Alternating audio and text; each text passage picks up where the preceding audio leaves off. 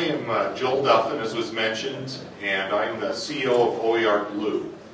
And my co-founder here is Justin Ball, and he and I started working together about 4.5 years ago at the Center for Open Sustainable Learning at Utah State University.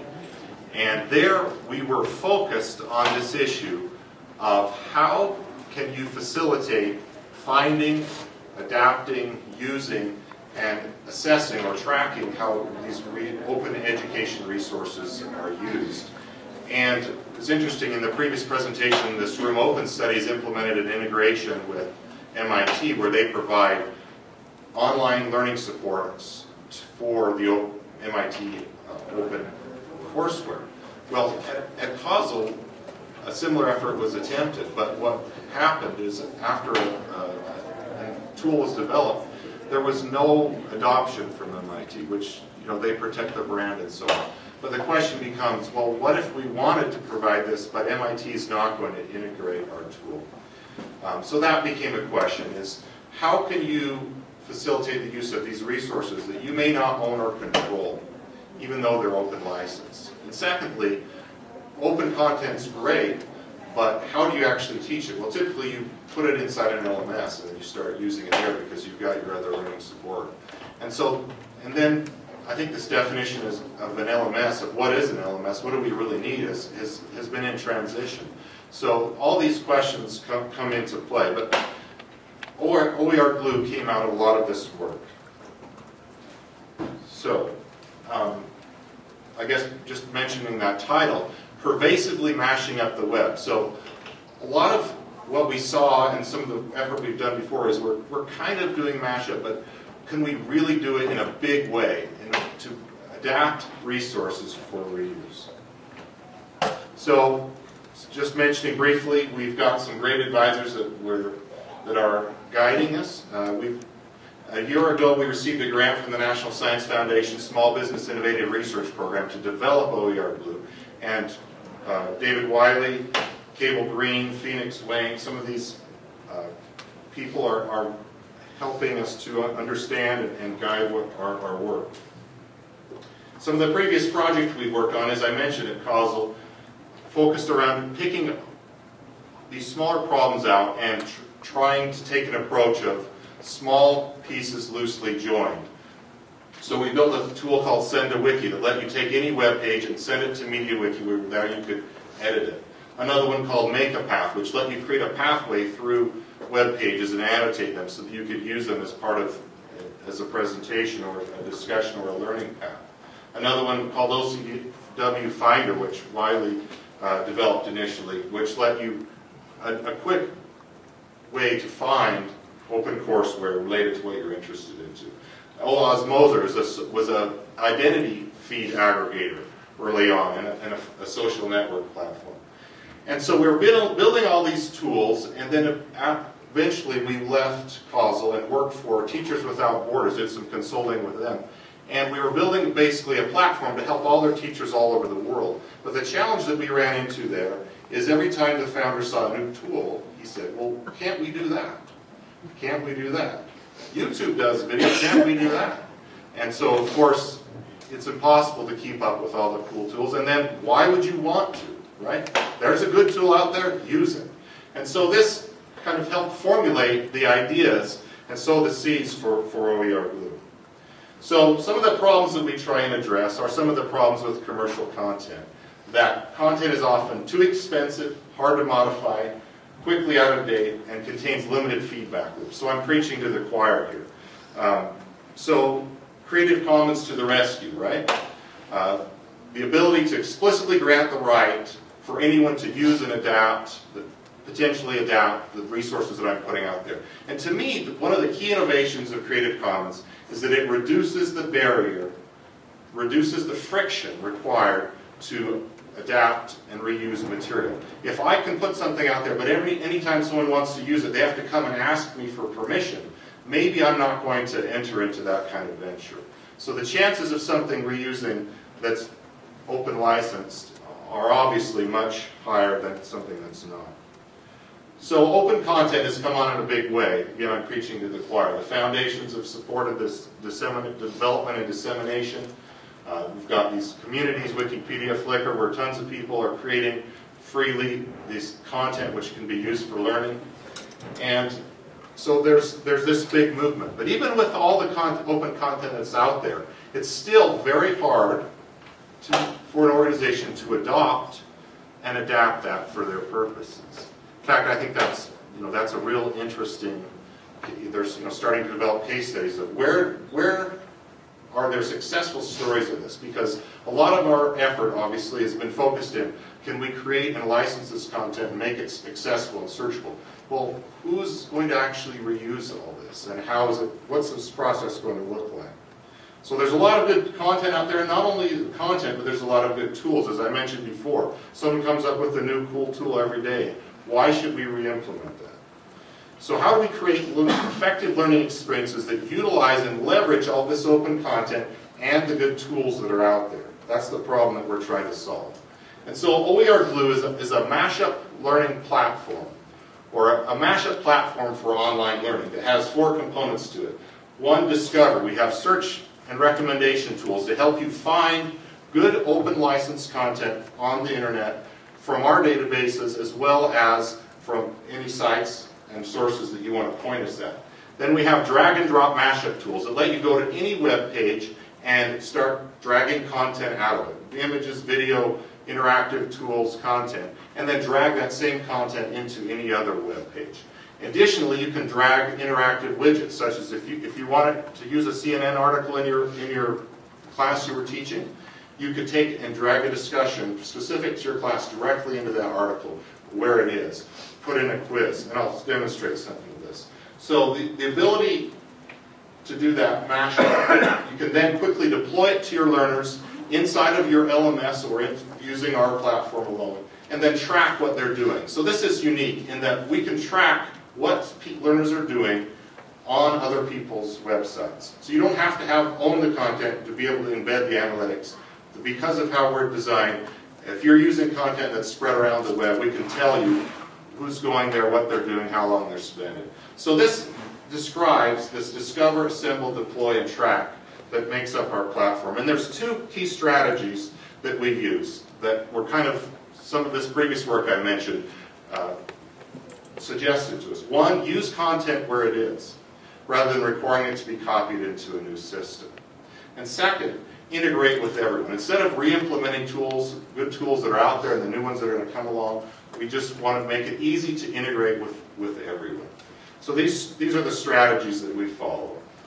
And what we've done so far is built one of the ways we've bootstrapped content is we've gone out to the open courseware and in using automated tools, slurp them and created enhancements to them that we can in an automated way. This serves as a basis that an organization can go and take one of these courses and immediately begin adapting it and adding interactivity to it and doing things with it. So, how does it work? Well, this is just a little bit about the mashup idea, which I'm assuming you're all familiar with. But a few years ago, when Google Maps came on the scene, people asked, what would happen if we took the maps and combined them with the county property records? And they came up with this company called Zill, which was, of course, very successful. Again, so this idea of mashing up, being able to see, okay, there's some cool content, here's some good data, can we bring them together in a unified context to support learning? Of course, this was for property, now we're talking about learning. Can we take blog articles? Can we take data? Can we bring it together and create support a learning experience? So, that screen that didn't show, I'll demonstrate. The way that the technology that we've implemented to support this is first a browser extension. So by using a browser extension, you get a toolbar that's present wherever you're going, which allows you to do this authoring and then delivery. As we've gone out and worked with large-scale organizations, as you can imagine, none of them are anxious to install an extension across the organization. And so we're now in the process of refining the ability to author these mashups through a proxy, which we already can deliver the mashups through our proxy, and I'll demonstrate that in a bit. But some of the functionalities I mentioned, here it shows someone going to an MIT website that has a video of this physics lecture, collecting that video out of the page, dragging it into another page where you want it. Here a Khan Academy video. I want a discussion specific to my class. Is that my signal? Or that someone's guilty. Inserting a discussion widget directly into that page. So these are some examples. And now, here is an example along the top of our toolbar. When an organization adopts OER Glue, we'll integrate with their system. So if they have a specific chat or discussion or any other tools, we can provide instant one-click access to that across whatever content they decide to use. And again, I'll demonstrate this in more detail. So, out of concern for internet, here's a CAN demo video that I'm just going to walk you through. So suppose an organization, a professor that's at an organization that's adopted OER Glue. Let's see if we can keep this. Maybe. Hello? Very good. Comes to the OER Glue website. I guess I'm going to fire it up.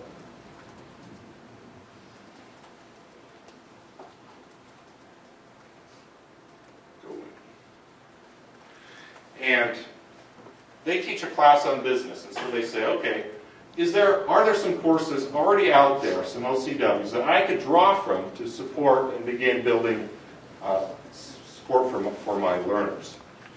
We also provide the ability for you to point us at an existing course website and for us to crawl. But in this case, he goes through the course catalog and searches for business, and he'll see a list of OCWs that we've crawled. And so he says, okay, let me look at that, see if this is interesting. Once he does, it'll open that course up, again, through our proxy, and display the first page of the course. So here's the course, and what he's going to do is make a copy of it because he wants to be able to adapt it for his learners. So it opens at the first page of the course and shows an outline of all the different pages in here. You see the toolbar along the bottom that has the different tools we can use for doing mashups. And here's a page on the government's website that's included as part of this course. He decides, well, are there other resources out there that I could use to enhance this? So he searches our database of open resources and goes and finds something on Open University's website. This looks interesting. And he notices over here on the right, these are recommendations, a recommendation system. If you point us at a web page, we can tell you what are related open resources. Now he notices, well, I like this image, but I want to use it in another context. So he drags that image out of the page into the collector, goes back over here to this article, and drags that in. Now when his students come to that in the context of this course, they'll see that that image is embedded directly there. So that's an example of mashup. Now he says, well, I want my students to discuss this. So again, using the strategy of integrate with everyone, we have a bunch of widgets that we've integrated with. Using JavaScript and HTML. He drags a discuss widget in there. Now his students can have discussion about this article specific to his class. Again, we're using the content where it is. We're using the tools that are out there. Well, here's a page he knows about, an article by a businessman. He says, well, I want to include this in my course. So he goes to the web page, opens his outline, decides where he wants to put it, and drops that article right into his outline. Now, when his students navigate that, they'll have that. And he remembers a presentation over here on SlideShare. So he goes there, opens up our resource collector, and he sees a new button by collect this. He collects that presentation into the collector. Now he's going to go back. Well, first of all, he goes to YouTube. There's a video presentation by McClure there. Again, he can collect that video. So he's going around the web, getting these assets that he could use to enhance these other web pages. Collects that now, goes back to this article, and drops the video, drops the presentation directly into this page. It provides additional background for this article. Now what he's going to be doing is, well, how do I know what my students are learning? And I want them to engage with this more than just peruse. As we've heard some of the comments from the OLI. Well, he goes to Google Forms and creates a short quiz. We integrate with all the different Google Documents types. He's created this quiz, and now he drops that quiz directly into this webpage. So when students come, they read the article, they go through the presentation, they see the video, and they respond to, they have some quiz questions here where, if you've used Google Forms, it's a powerful way to build some forms where you can gather some data into your Google accounts. And so here, he's able to do that. And over here on the right, what he's doing now is using our eraser tool. If there's parts that he noticed as part of this page, well, that's irrelevant to my students or distracting, he deletes it out of the page and it's gone. So this is all this process of creating a mashup for the page, which he now publishes out to his institution's website. The students find that site or access that. They can see the outline, they can navigate through those different pages, and then when they can interact with the students, with the other students through synchronous tools that we've integrated with to do chat, to do whiteboard, to do those other kind of discussions. And so this, again, walks you through this whole process of discovering relevant resources, assembling them, deploying them to the learner, and then now last, well, let's track this. What are the students doing across all this content?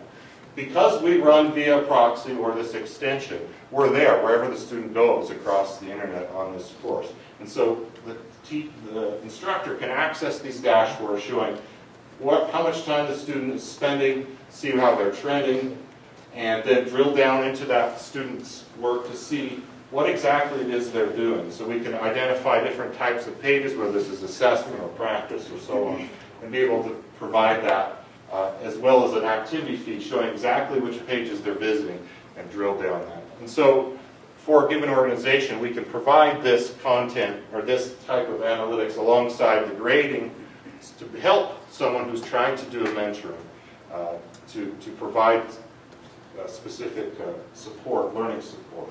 So that's an example of this mashup. Now, of a scenario like this. We are, so great, another tool, right? Another tool. Well, we aim to be pretty much invisible. So we're building add-ons for Instructure. Their Canvas platform, also for Blackboard, so that from within your LMS is already, I think they were queuing us up here in this last presentation. So we need an easy way to find learning resources from inside of an LMS. We're doing that. And not only are we doing that, we're providing a way to adapt and enhance those resources once you find them. So it would be super easy to search on the scope of resources that you've defined, to find relevant resources, then to mash them up and publish them directly back into your LMS. And then we're looking at other integrations too, such as integrating with the gradebooks. So one of the things that OLI does is they embed assessments in the content. Well, using our tools, you'll be able to take Quizlets and embed them in any web page around the web and have that data feed back into your gradebook in your learning management system. So you increase engagement with that content, increase the feedback loop to the learners, to the students, to the content providers. We're working with Red Rover, which provides a social network platform for learning for universities to increase student engagement. The reason that's important for us is because we're building a more scalable search and recommendation system that can aggregate content from lots of kind of sources. Spiros is an instructional development group that helps build content out, because oftentimes when you go find an open courseware and, well, is it enough to actually be able to use in teaching? Well, oftentimes it needs some additional help. So it's important for us to be able to partner with organizations that can provide that additional content development services to be able to help people get to where they need to be in leveraging the open content.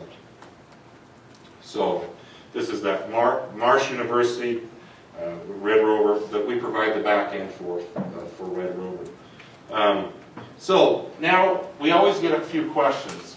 Well, what happens if the content changes or goes away, right? So one of the strengths is we let you use content where it is. And one of the reasons that's a strength is that if it gets updated or changed, you've always got the most recent, right? So if you spend all this time and copy content into an LMS and then all of a sudden the content updates, well, now you've got this synchronization problem, right? Well, we've got the opposite, right? It's always current, but what if it goes away? Well, what if it... So the strategy that we've taken to that is to snapshot the content. So as an author, you can say, I want to use this version. That's one thing we do. Then the other thing we do is detect changes. So if you want to be notified, of that, then we can notify you. And thirdly, if the content's no longer available, we can serve the cached version at least for a short amount of time. Or in the case of open content, open license content, provide that snapshotted version indefinitely. So again, we're reducing the barriers to adopting open content. So then the next question we always get is, well, it looks like your tools let you use any content anywhere, and they do. So how do you address this copyright issue from a liability point of view? So I'm a university, I can get sued for lots of money. How do I make sure that I don't? And so the approach that we do that is we have tools. Fortunately, Creative Commons has established a standard for embedding metadata in your resources so that we can detect that, right? And so as an organization that adopts OER Glue, you can choose to enforce a policy, for example, that only allows use of open license content. If you choose to allow it, the thing we can do is provide audit trails. So as an admin or a teacher or whatever, you can say, well, what's in here that's not open license? And then choose to do something about it. So that's our approach to that. And we are exploring, actually, though, that because the way OER Glue works is the content loads live off the web. We're interested to see about, we're not copying the data in most places. We're using it in place, but we are letting you as the teacher or student choose how you're going to experience it, right? Your web browser presents it one way. Well, maybe I want it a little different way. I want it with the quiz here. I don't want that content. So, the issues surrounding copyright and fair use are interesting there, at least to us. And if you have opinions or ideas in that space, we're certainly interested. But like I say, we provide for organizations the ability to enforce a policy that can protect them from liability. This is my contact information. We're hackers, and we're going to do a hack night. We've got a room 614 tomorrow night at whatever you've done. Come on up. If you want to play with code, we'd love to open up the room. We've got junk food if you want to bring beverages or whatever. Come on up. So, 614. All right. That's what I have to say.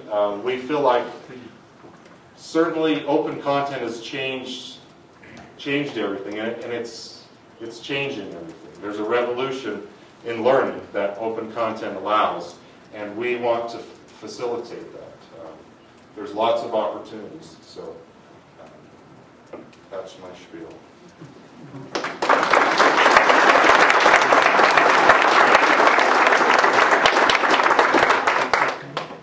Is there any questions?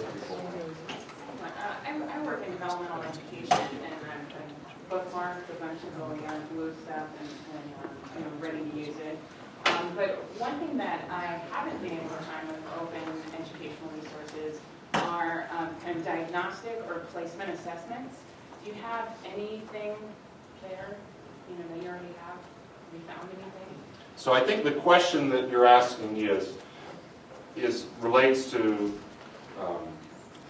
do you have diagnostic assessments aligned with content, which is kind of, I think, where we're all trying to head, right? So we want to align the learning objectives with the learning activities with the assessments, and then use those assessments to channel the learner to the resources that will help them bridge the gap from what they don't know. So again, we don't have that. I guess one thing I should mention is Laura Hunter is right here from the Utah Education Network. We've recently signed a contract with UEN, and we're working with them to deploy this for all of K-12 in Utah. And one of the things that UEN has is a testing system, right? That has test items aligned with all their state standards. And so the goal with us there will be to allow teachers to integrate, again, assessments aligned with the content directly in there. But of course, Carnegie Mellon's OLI, again, is really, this is what they do, right?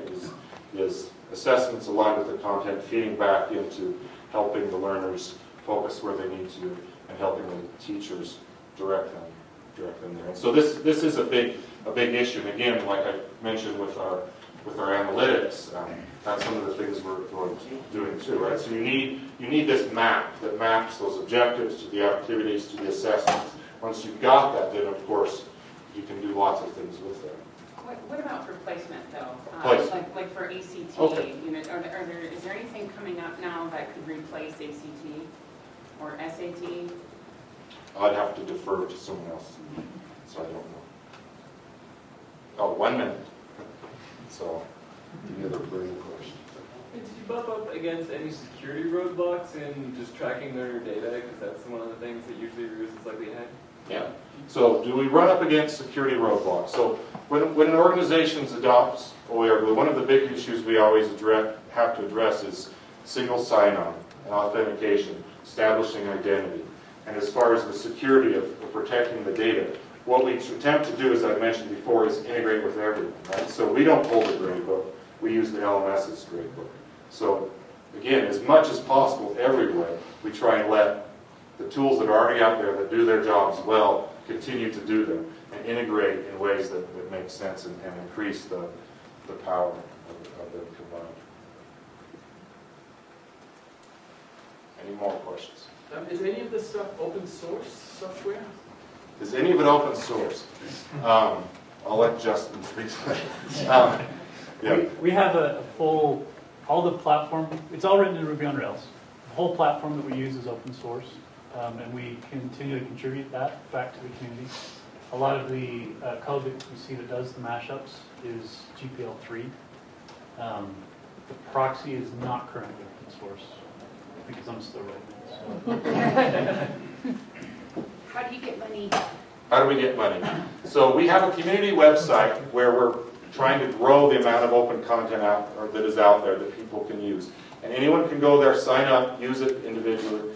Then as an organization, that's where we make our money. Through organizations that adopt OER Glue. They have their own website where they control access, they control the content, they get to see the analytics. We integrate with their systems and tools so that it can become basically part of their ecosystem. So, all right. Thank you very much.